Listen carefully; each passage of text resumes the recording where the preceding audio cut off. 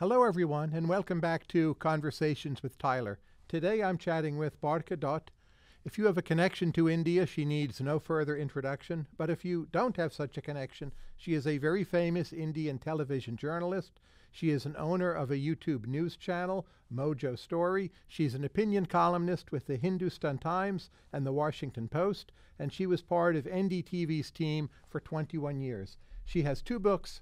The most recent one out is Humans of COVID, to Hell and Back. Barkha, welcome. Thank you, Tyler, and thank you for having me. Which do you think are the most valuable conversations in India that the West is essentially blind to? I think the West is able to see India only through certain tropes and tropes that it has gathered from newspapers like the one I write for, Washington Post, as well as the New York Times.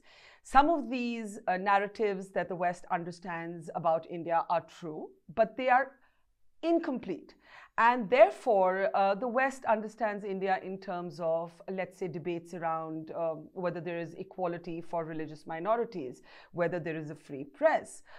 These are valid questions. Many of them are raised by journalists like myself. But they do not tell the full story of a complex, paradoxical nation where there are multiple simultaneous truths. And therefore, I think that Indians are sometimes exasperated by the simplistic, reductionist understanding of our very complicated 1.3 billion strong nation.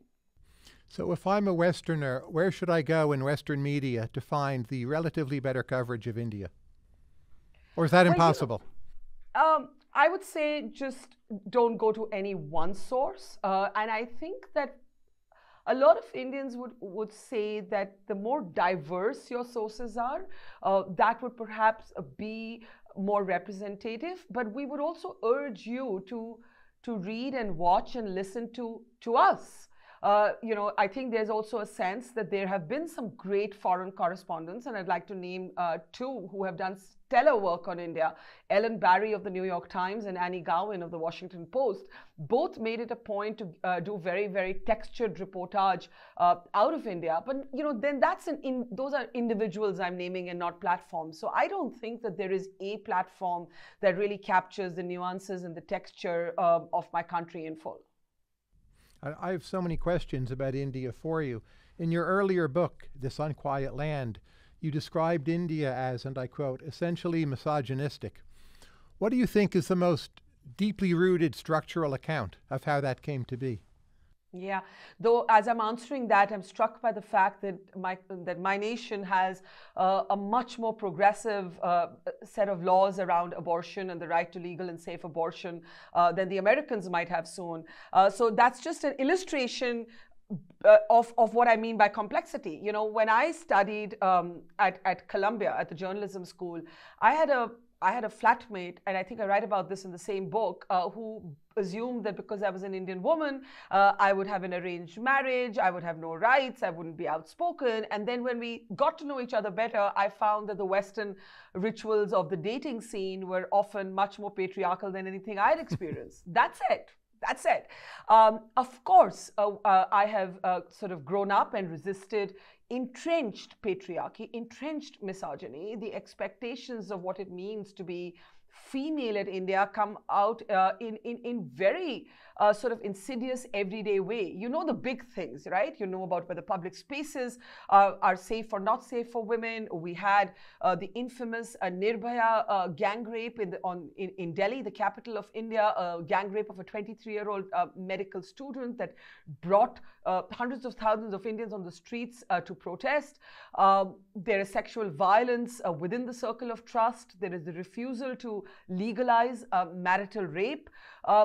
Those are all the big examples, but it's the small examples that really get under my skin. The way roles at home are gendered, the way that even when you're paid a compliment as a woman and presented as a superwoman, that's really code for tying you up in chains of gold. So you'll see this advertisement where there's this perfectly turned out woman and, not a hair out of place, a perfect shiny string of pearls, a perfectly crisp sari or pantsuit, ringing her house from her boardroom where she's just closed like $1 billion deal, asking the help to make whatever, cottage cheese curry for dinner or tandoori chicken curry for dinner.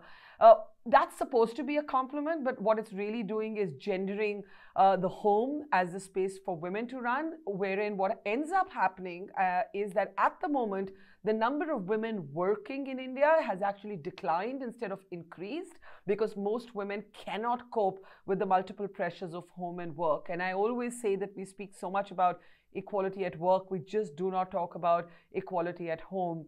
That, the premium on getting married, the premium on parenthood, there's so much to unpack here. So again, I would say to you, Tyler, it's a very interesting inflection point for the United States where you are when it comes to the rights of women. The fact that there was so much misogynistic resistance to Hillary Clinton, for example, when she was running for president, all of those are things that we settled long ago. But we've got some really, really grave issues that we fight literally every day, every hour of our lives. Would you agree with the common impression that overall in India, women have it better in the South than in the North? And if so, what would you infer about underlying structural causes of misogyny in India? I would agree. I would agree with that, and the reasons for that are manifold. Some relate to the fact that there are some societies, for example, in the southern state of Kerala, that are matriarchal, where the very organization of society and the home itself, and it all keeps coming back to home. That settles a lot of your other affiliated freedoms. So there is the organization of many of these societies as matriarchal. The literacy and education rates are higher. Local units of governance have in fact performed better. We saw this even in the COVID management across the board in the South. So I think a combination of culture and governance, the fact that there's been more investment on healthcare, on reproductive rights, all of this has led to, I would say, the South being a better place for women than the North. And I say this as a woman who actually lives and has grown up in North India. How much of that difference between the North and the South do you think stems from Islam, which is, of course, more prevalent in the North? No, I don't know. I think this is an interesting question. When India moved to strike down the practice of triple talaq, which I'll just explain simply, was the practice of a Muslim man being able to divorce his wife by simply saying the words talaq 3 times.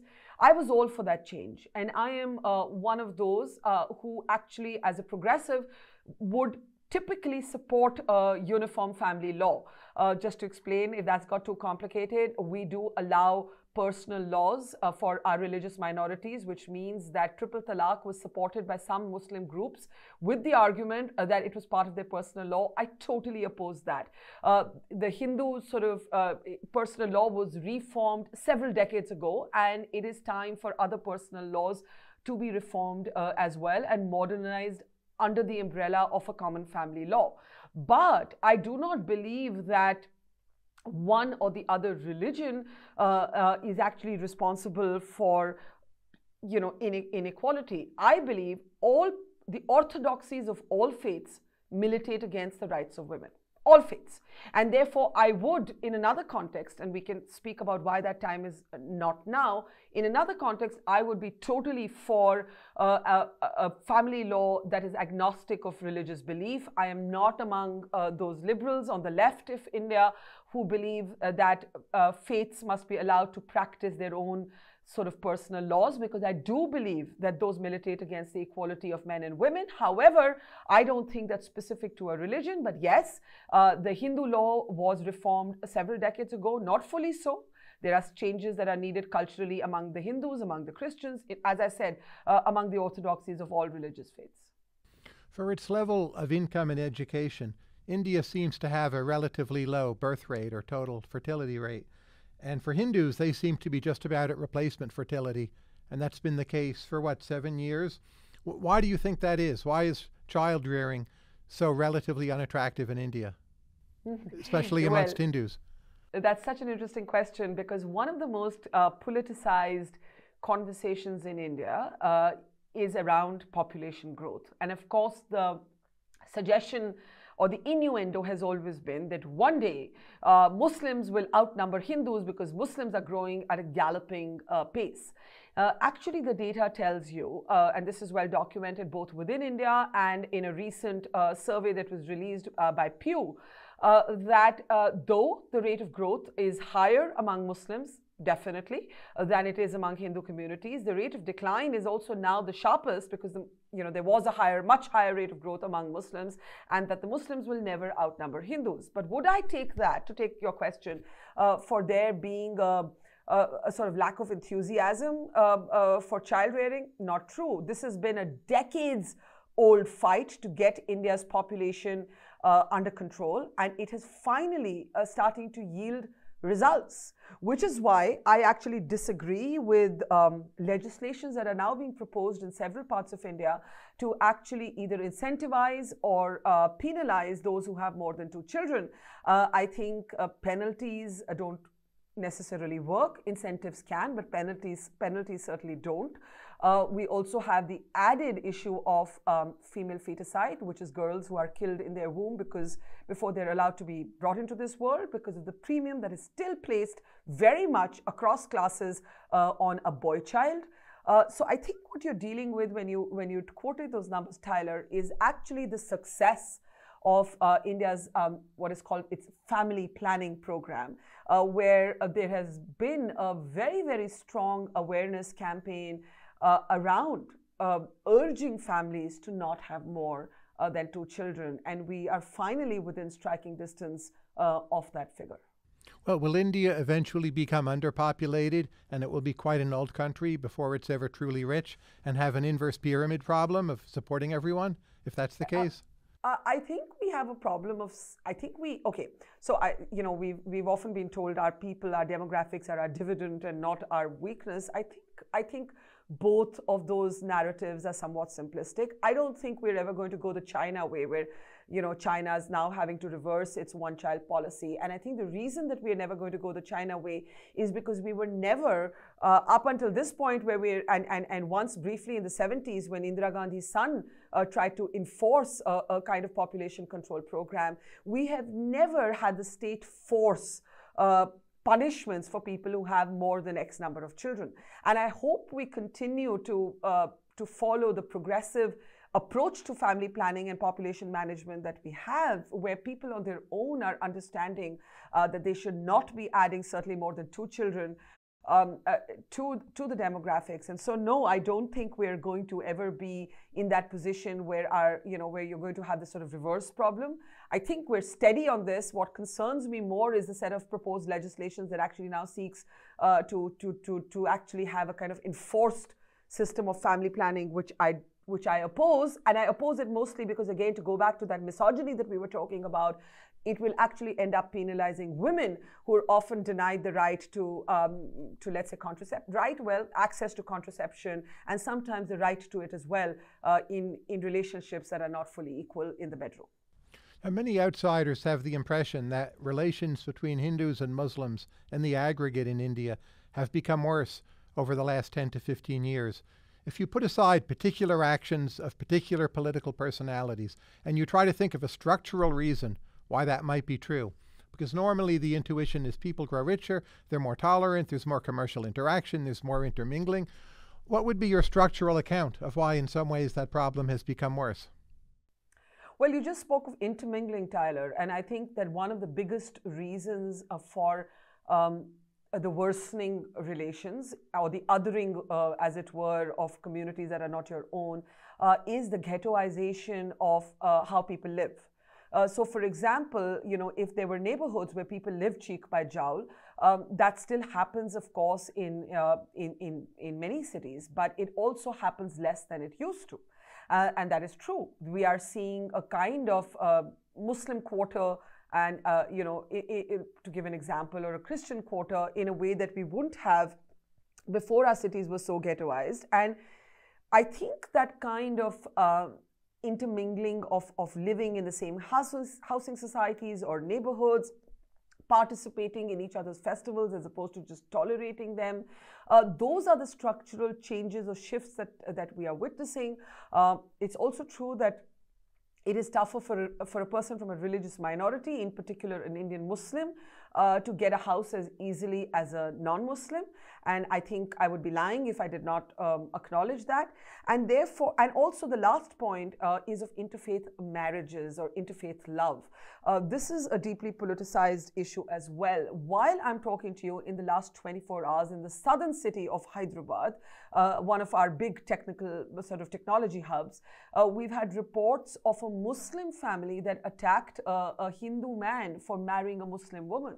And in reverse, we see Muslim, sort of women also targeted all the time if they choose to marry Hindus. This is not helped by the fact that you've had several states now talking about what they call love jihad. That's the phrase they use for marriages that are across religious communities, in particular between Hindus and Muslims. The percentage of people, Indians, marrying not just outside their religion, but also outside their caste, which in Hindus is a kind of hierarchical systems of traditional occupation that you're born into, is woefully low. I don't know if I remember my data correctly, but I think less than 5% of Indians actually marry outside of their own communities. And I would need to go back to that number and check it, but that's what I remember off the top of my head.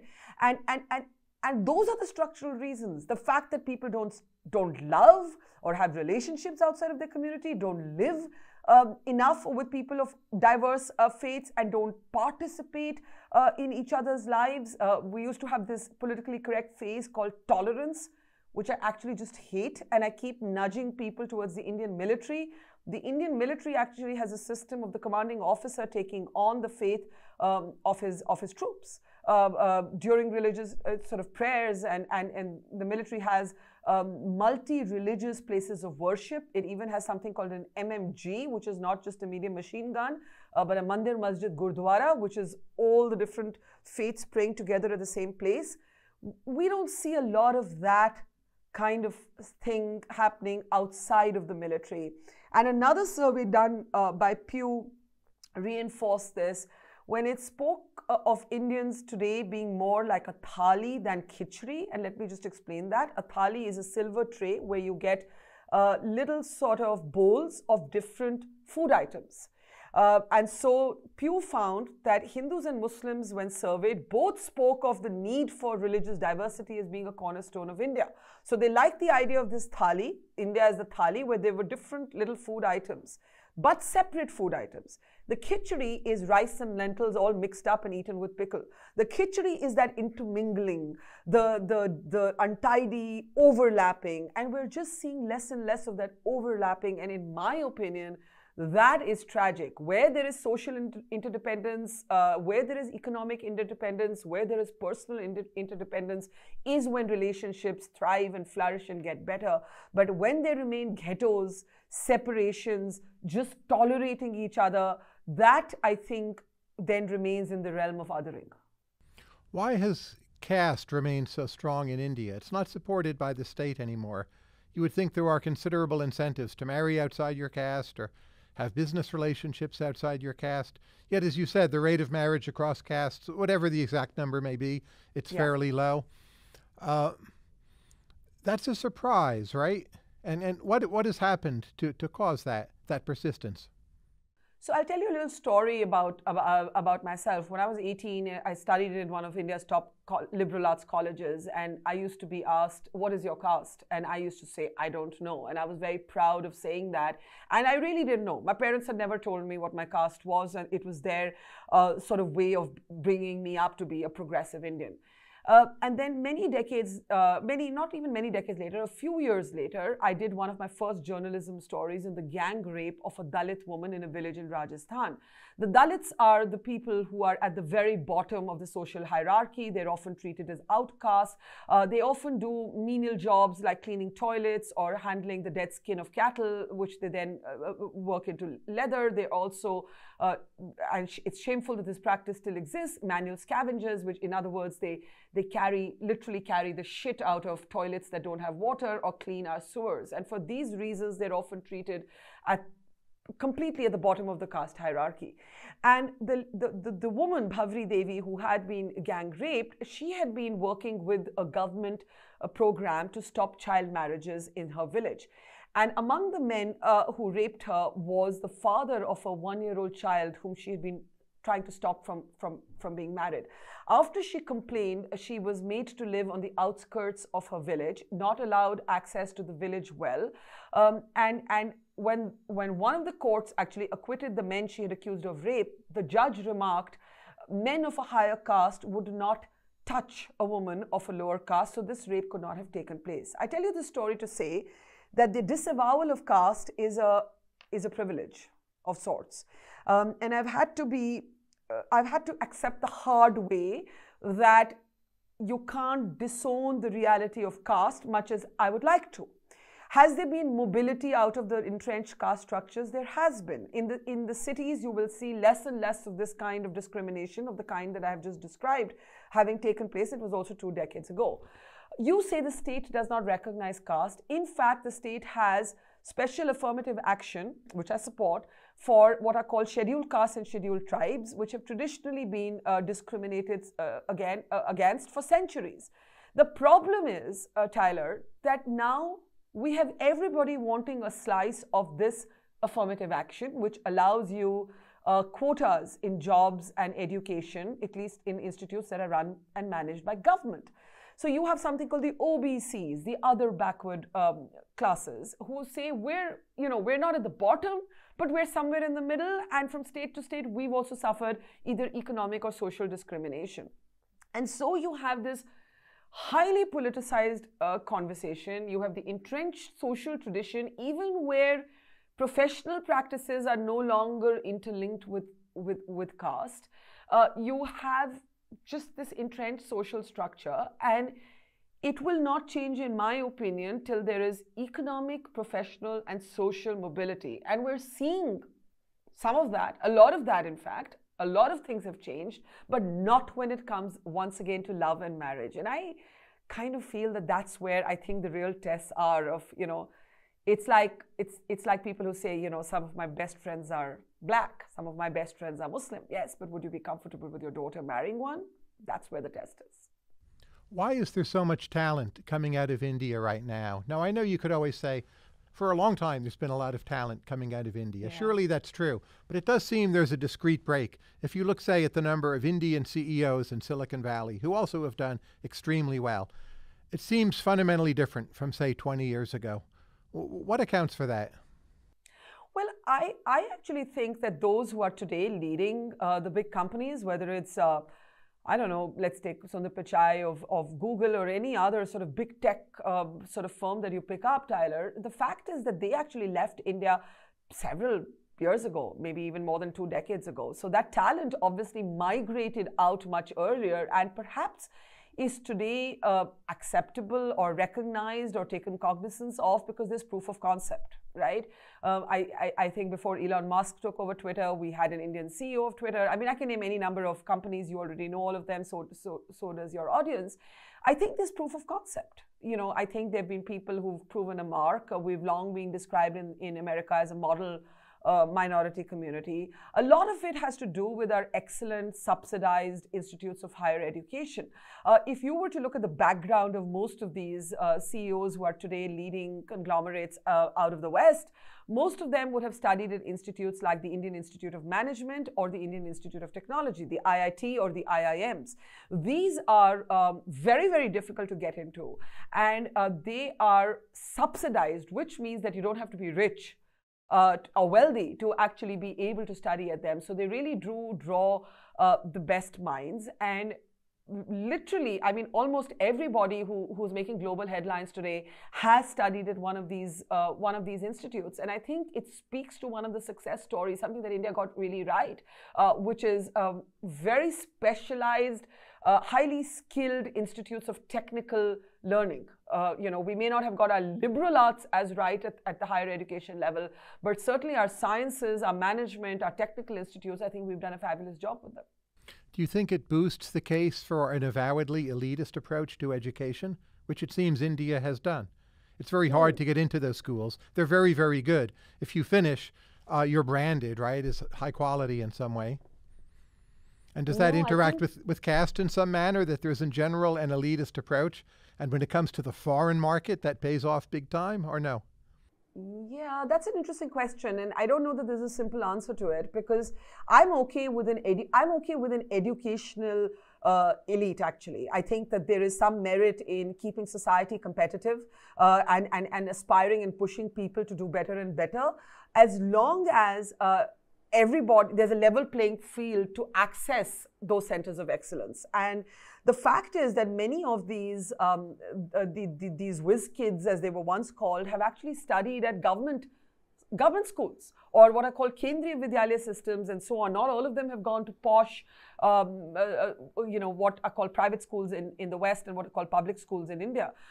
So I do think that to create a competitively drawn elite that is elite not because of what they earned, but because of how well they did in exams, maybe an old-fashioned idea, but it's one that I actually support. I think one of the reasons we actually do better and well outside of India is because we come with some of these skills. You know, we've been brought up to be industrious, hardworking. We've been told in middle-class homes and even in lower middle-class homes that education is everything. Education will make or break your life. If you get into a good college or a good institute, your life will change. This is the Indian ethos. This is what aspirational India is all about. And I think it answers your question about why so many Indians are doing well outside India. Does it eliminate the caste question? Yes and no. There have been, as there are more institutes, as they draw people from more diverse groups, you are still seeing people who are Dalits, who are at the bottom of the caste hierarchy, who could have an IIT degree and still face social discrimination when it comes to who they want to marry. They won't be cleaning toilets and they won't be, denied access to the village well. But if they want to marry, so to speak, above their caste, they will still face resistance. And so, economics doesn't tell you the full story. It isn't that if you're at the bottom, you get a great degree and you become wealthy, that'll just, buy you out of all the other forms of discrimination. This is like, it is like race, right? It is a little bit like the race debate. I mean, the fact is you can be, I don't know, you can be a music legend, a cinema legend, a basketball legend, but it will not take away what happened with George Floyd. And so I think you're seeing something similar here, where an educated elite person will not face the kind of discrimination that Bhavri Devi, whom I reported on decades ago, did in her village in Rajasthan, but will not be totally free from all instances and all examples of discrimination. And the other important point to note is that where there are quotas, not all of them get filled. You do need a certain sort of baseline to get into these higher institutes, whether of medicine or technology. And that's where I think we really have to work. I think our institutes of higher learning are excellent. I think where we lag behind are the institutes that come below, our schools, our colleges, our first degrees. That's where the gap is. And that's what leaves some of those quotas at the higher level, underfilled or underutilized. If I look at top CEOs in India, very often they might come from, say, Gujarat, and very often they're not Brahmins. If I look at the top CEOs outside of India, say in Silicon Valley, it seems most of them are Brahmins. Why that difference?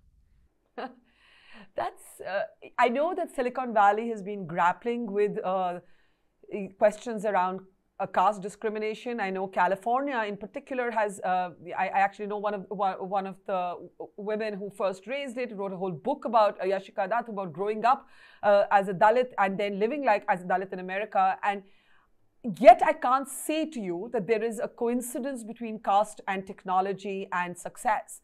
I think what I can say to you is that there has been an overlapping coincidence of socio-economic backwardness among marginalized groups. So that is Dalits, that is Muslims.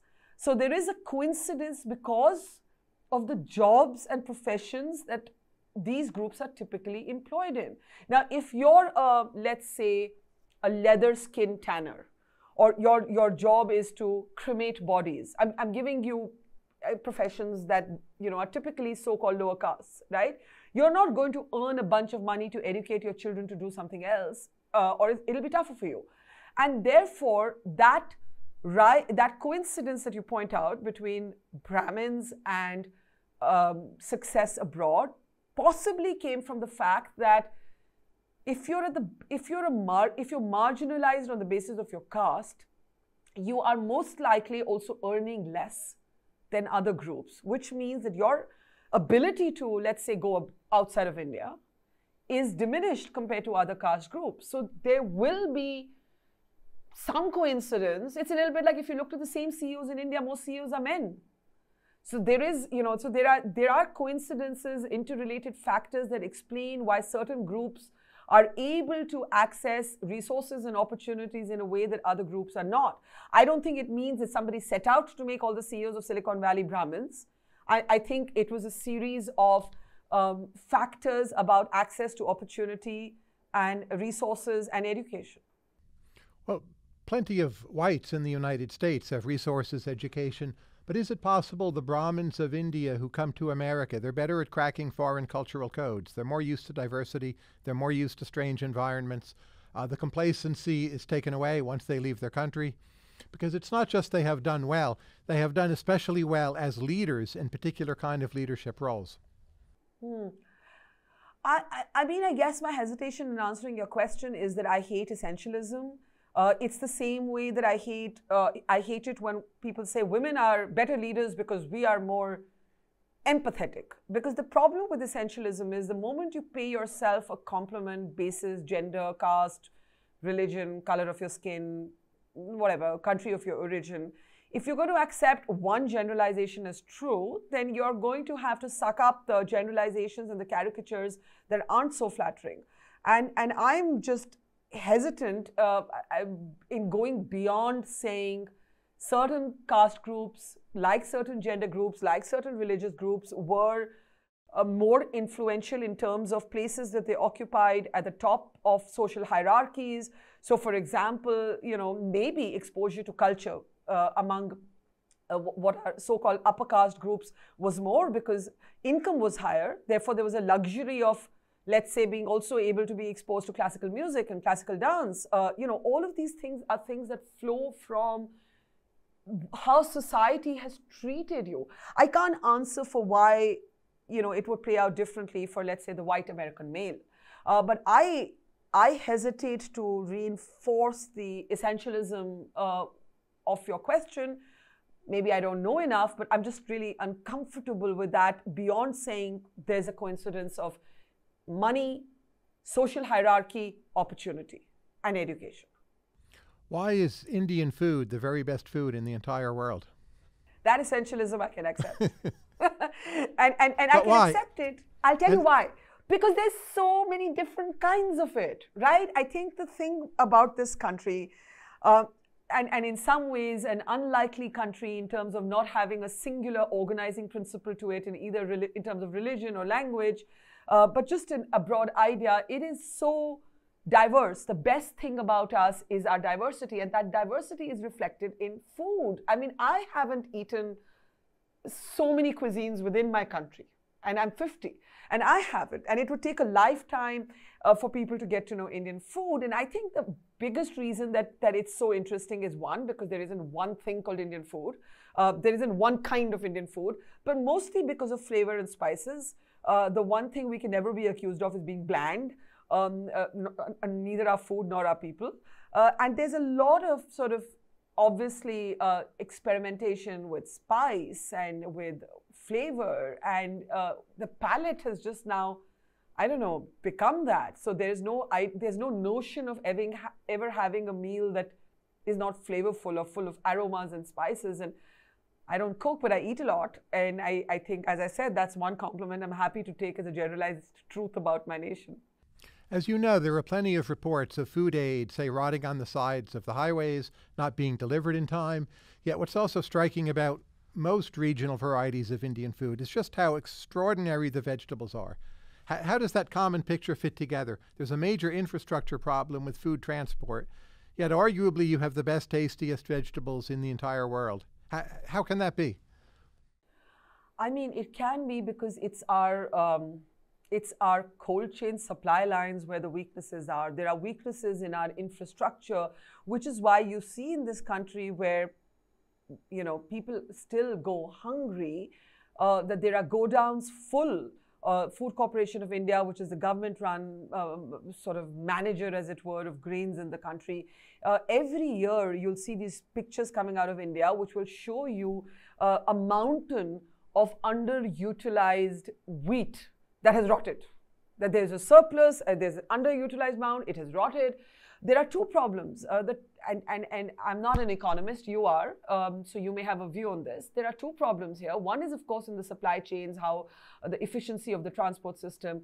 The other is that governments still buy or procure grains at what's called a minimum support price. This was the context for a recent year-long unprecedented protest by farmers of North India on the outskirts of India's capital, one that got global attention because the Modi government moved to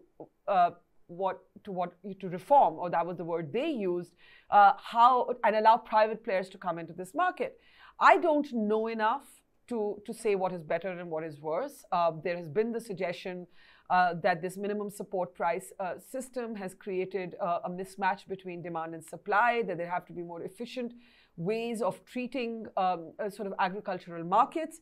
I've read and heard all the arguments. I'm not an expert, I'm not an economist, but I do know that there is this often glut of grain in a country where so many millions are still poor. And therefore, there is obviously something structurally wrong.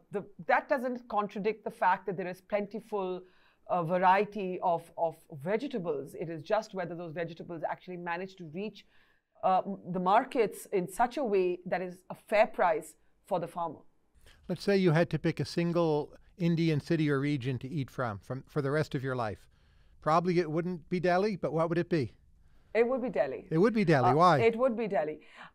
It would be Delhi because, one, I'm a connoisseur or a devourer, as it were, or a glutton when it comes to street food. And I think that there is no street food better in the world than in Delhi.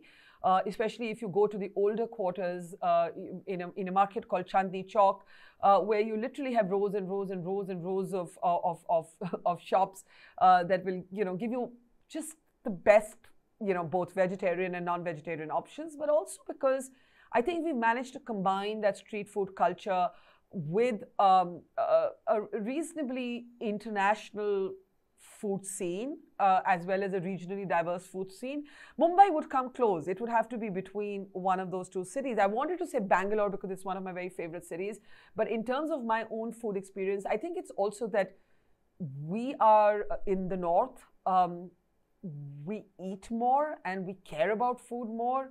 We're also more unfit for that reason, but it's true. I mean, again, you're drawing me into essentialisms that I had disavowed myself from. But it's culturally the Punjabi or the North Indian is obsessed with food, and the notion of hospitality, of how you treat your guests, is very tied into food, and you never let anyone go hungry from your home. It doesn't matter whether that person is a stranger or, it's just steeped in the North Indian culture. And I pick Delhi. I would pick Delhi because I think it does everything. It does the posh, it does the accessible, affordable, it does the street food, it does regionally diverse, and maybe I'm just more familiar with it because other than New York, this is the city I've lived in all my life.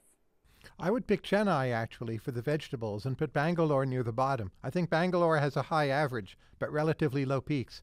There's nothing there that's so special. And Kolkata, you can't dismiss either.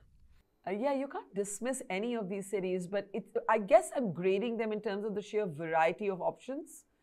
And I just think that the variety of options, when the next time you're in Delhi, maybe I can prove my point. Which is your favorite Indian novel? Oh, that is an interesting question. There was a novel on the Indian bureaucracy and political system called Rag Darbari, which I read when I was in school, which is one of my very favorite books. And I'm thinking hard because I don't read a lot of fiction in India. I read, I was brought up on Enid Blyton's and Amar Chitra Katha comics. So Amar Chitra Katha comics, I don't know if comics count as worthy, but really my exposure to my culture was through comics. And it was actually really fascinating. All the fables, the myths, the stories of our classics were brought to us in comic form. And I know it's not the answer you were looking for, but really, it was how much we've learned from Amar Chitra Katha cannot be discounted. The other book that comes to mind is English August, which was again made into a film later. It's also a stellar book. And I'm thinking, Indian novels. Oh, I'm reading a very interesting book right now by the first Indian novelist, Gitanjali Shri, who writes in Hindi, to have been nominated for the Booker. And she actually wrote the original novel in Hindi, but it's now been translated. My Hindi is not so good that I could read the novel in Hindi. And it's actually about a woman in her 80s whose husband dies, and she's treated as this sort of classic widow, sort of shunned by her family, overlooked, and how she discovers her zest for life again. And it is an extremely compelling sort of feminist fable, as it were, and an extremely compelling book. What would be a good non-Bollywood movie for an outsider to watch to understand India better? Masan. Masan is set in Varanasi, and it is today the Prime Minister's constituency in Uttar Pradesh, our most populous state. And we've been talking so much about caste and love across communities, and it is a movie that actually is set against the backdrop of the ghats of the Ganga River, where Hindus from all across the country bring those who have died to be cremated. And it is about the community that actually performs these last rites. And the story of a young man who does this for a living and who also falls in love outside of his caste. And therefore, it actually is at the intersection of many of the things we've been speaking about. It is not, its protagonist went on to become a big Bollywood star, but when the film came out, it had a kind of art house cast. It was very sort of low key, and it's a really excellent, recommended watch. Now, you majored in English literature in college. How did reading Jane Austen, or whatever else you might have read, make you a better reporter of Indian and international events? That's a great question, and I think it didn't make me a better reporter. I think my liberal arts education gave me a way with words, gave me a certain sort of confidence and a set of communication skills. But I was totally deracinated. I was totally rootless. I grew up in a bubble. I am what the right wing of India today disparagingly calls the Khan Market gang. Khan Market refers to upmarket sort of bazaar of Delhi. And it's used as a metaphor for a certain kind of liberal, progressive elite who is totally out of touch with her own roots. And while, of course, in a globalized world, it's very hard to define what is a product of colonization and what is yours, there is truth in the fact that those 3 years studying literature at St. Stephen's College were wonderful, the happiest 3 years of my life, but completely dislocated me from the complexity of my country. And even in terms of language, I regret that mostly I dream and think in English. It's not because I think of English as an outsider language. In fact, I think of it as one of our own languages. But we have a 3-language model in India that is now being questioned, and I'm against it being questioned, but it's basically English, Hindi, and your mother tongue. And the point is, my mother tongue is Punjabi, but my parents never taught me how to write in Gurmukhi. They never taught me how to speak in Punjabi. I can understand it, but I can't speak it. I can speak in Hindi today because I became a reporter, and I traveled all across India, and I learned the language. But I mostly grew up speaking, reading, and writing in English, and mostly knowing Jane Austen over, let's face it, the Indian novels you asked me about. I had read every Enid Blyton, and I hadn't read an Indian novelist when I went to school. How do you feel when you read Kipling?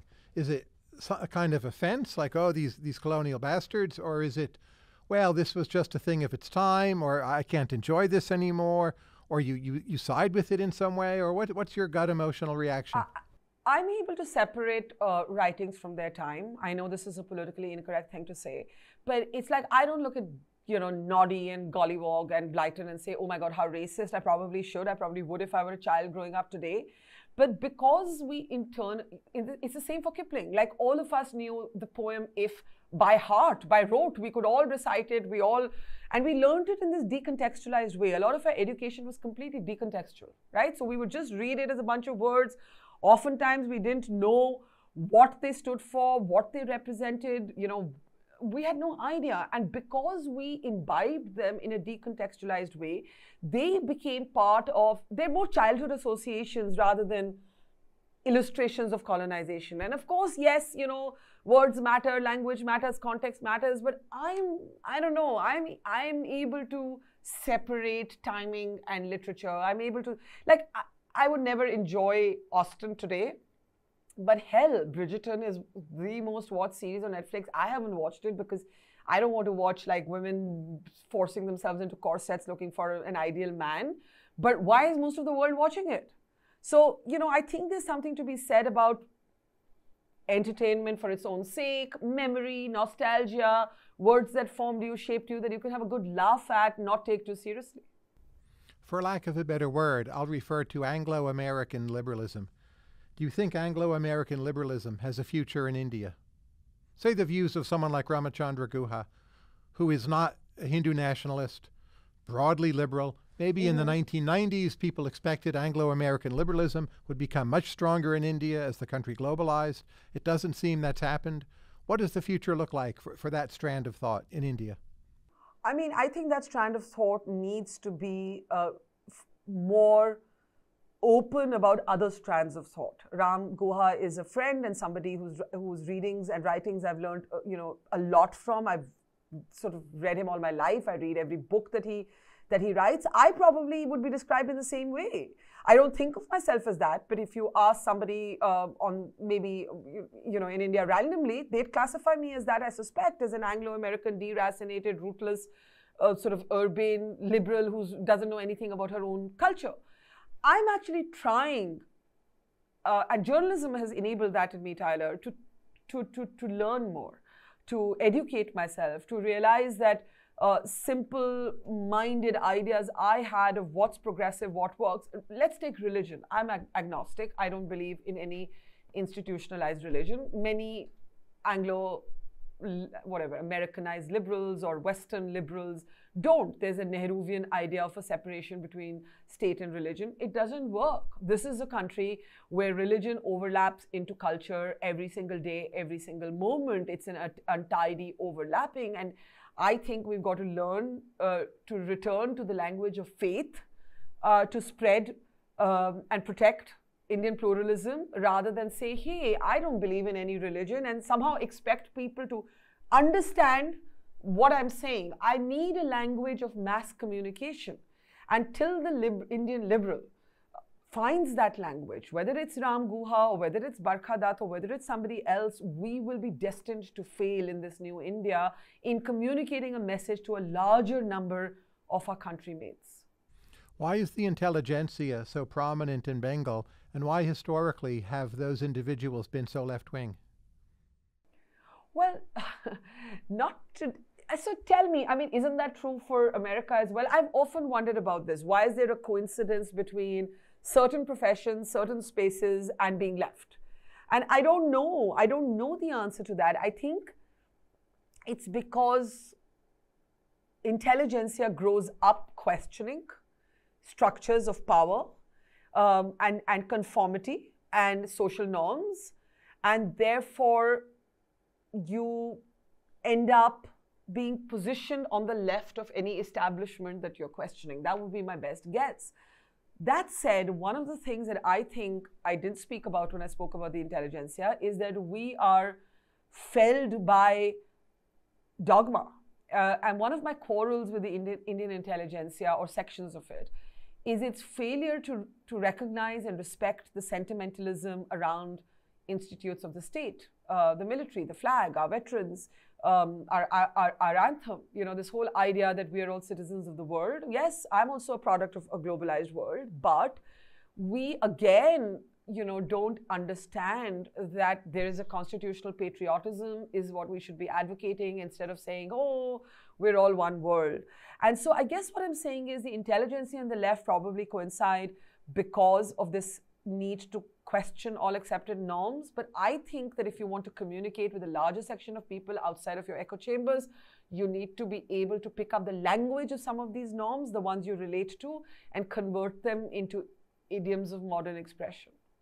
Why do you think alcohol drinking has stayed at such low levels in India for so long? But now it's rising, of course. Will it eventually converge to Western levels of alcohol drinking? Has it declined? I mean, do you have numbers that show that? I don't know. I mean, illicit liquor is a huge. No, it's growing. But if you go back 30, 40 years ago, it seems there's much less alcohol being consumed in India than, say, in England, the former colonial master, or but America. Again, it's a cultural sort of thing, right? We don't have the idea, for example, of a neighborhood pub. We don't have the concept of people dropping off after work to get a drink with their workmates. We still have judgments of women drinking. We are a society that is in a sort of churning, a moment of churn, where many traditional families have sent their kids, for example, abroad to study, where there will be this sort of exposure to different cultures, but they'll still be mindful of it when they come back home. They may not smoke or drink in front of their elderly family members. So it's culturally very, very different, but I do see our cities changing. I also see a kind of illicit liquor consumption in rural India that is extremely entrenched and often results in massive tragedies, because of the spurious liquor and so on. So, and I completely disagree, by the way, with prohibition. And this has led to many feminist debates, because there are states, Bihar being one of them, that actually outlawed alcohol by making the argument that it led to greater domestic violence at home. And there were women who supported this because their men would go and get drunk and come back and be violent with them. But I do not think that restricting anything and pushing it underground is the answer. I do think that there are cultural sort of conformities associated with how you drink, where you drink, do you drink with family, do women drink, and maybe that leads to that gap between how the West looks at alcohol and how we do. Now, you're on Twitter. How is Indian Twitter different from, say, USA Twitter? I don't think it's different. I think everywhere trolling is a organized, well-oiled machine. It can be either political or paid. It targets women in a language that it spares men on. It is caught in the polarities of right and left.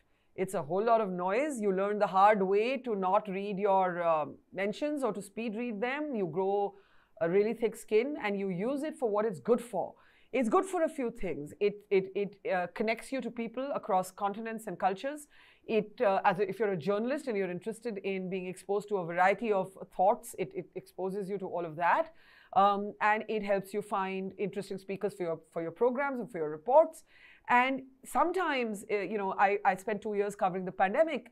It creates a kind of community of very kind strangers. We had a massive shutdown of public transport in our first lockdown. And I had people from Twitter saying, oh, do you need a place to stay here? You can stay here. Do you need food? We'll send you food. Do you need shoes? We'll send you shoes. And so it's a community. You have to know what to take from it. But otherwise, it is political as hell. It is noisy as hell. It is coarse as hell. And it's a terrible place to be for women. Let's say in the United States, there's a considerable backlash on Twitter against the possibility that Elon Musk will buy Twitter, which may very well happen. Is there a similar feeling in India, or are people to shrug their shoulders? Some other, rich guy from far away? No, there's a lot of interest in Musk taking over Twitter. India's right wing is super excited. They look at Twitter as this kind of woke, far left platform that took Trump off and shouldn't have. By the way, I'm not alone among liberal friends who think deplatforming Trump was wrong, because I just don't like cancel culture, and that's a whole different debate. Like, you can take down specific tweets, but I'm not sure that you should be deplatforming people. It's a very complicated space. But yes, the Indian right wing is super excited. The Indian left is extremely worried. And Musk has already made his position clear that he wants a Twitter that is free from the far left and the far right. I mean, good luck with that. I think Twitter, Chomsky spoke about manufactured dissent in mass media. Manufactured consent. I think we're in the age of manufactured dissent. And I think Twitter amplifies those disagreements, even if they don't exist offline. Your own YouTube channel aside, which kinds of videos do you watch on YouTube? I watch a lot of American satirists, from Colbert to Trevor Noah. I watch some of the sort of, believe it or not, I watch a village cooking channel out of Tamil Nadu. Because as you now know, I love food. And this is a community channel that is run by these farmers who only speak Tamil. But you can look at that video and it is astonishing. And I've been thinking for a long time, oh my God, I have to find out who runs this channel, who has done this for these farmers, because it's superbly produced and it's beautifully shot, and you can just look at how they're cooking. They're cooking in the field, and every day they cook a new dish and they sort of release a new video. And I know it's a kind of odd example to give, but yeah, I mean, I watch a lot of that. I watch. What would be the name or search term for that, just for our listeners? Village cooking channel Tamil Nadu should do it. Okay, great. Yeah. And do you watch TikTok at all, or that's just too far? TikTok, well, it's banned right now, I think, because of the India-China standoff. It was one of the apps, but I don't watch. I used to scroll. I watch TikTok videos when they're shared on Twitter or Instagram. I'm totally off Facebook. I use Instagram because I'm in a broadcasting industry. Otherwise, the sort of vanity of it and the sort of filtered reality of it really gets to me. So actually, of all the platforms, I still find YouTube and Twitter the most productive, because there's actually something to engage with in terms of content. Everything else is one big sort of vanity parade in some ways. Should India ban TikTok? No. No.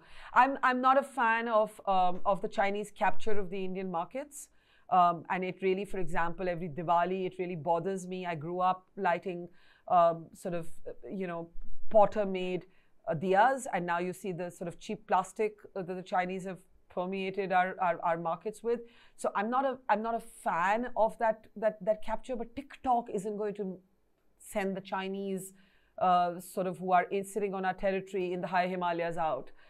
And also, I think banning technology is useless. You can always create a VPN and get TikTok anyway. So it's not even something that works. Why do you think WhatsApp has proven so especially popular in India? Two reasons. I think for most people, it is the way we talk now. No one SMSs, no one does text messages anymore, no one emails anymore. You can share pictures, videos, and have entire conversations. But I think it's also a vehicle of fake news, and it is used as that by a multitude of players. So anytime you want to sort of spread negativity, it's, as good as and useful as it is the most effective vehicle of fake news. And we have to, in India at least, I don't know what it's like in other countries. And you've got these crazy, I, for example, had a WhatsApp forward sent to me about me, which said that my politics was explained by the fact that I had been married 3 times to 3 Muslim men. I've never been married. And this explained the fact that I believed in a pluralistic India, because and they made up names of these men. And this was on a WhatsApp forward that got circulated so heavily that it was forwarded to me as well. So WhatsApp is almost like a political or a weaponized vehicle of fake news now, but I use it all the time with friends. It's just an easier, non-intrusive way of talking.